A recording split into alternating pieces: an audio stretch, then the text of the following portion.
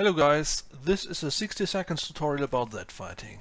At the end of the day you do not see the objects themselves, but pixels which were generated out of those objects. If the object's projection overlap, in other words, if the same pixel is rendered more than once, there has to be someone who decides which pixel is rendered and which one is culled.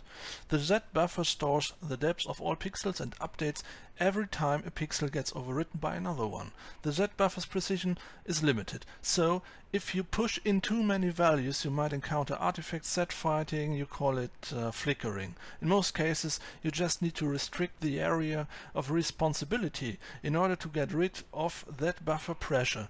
Just edit the clipping plane values in the camera component, increase the near plane value and decrease the far plane value as far as possible.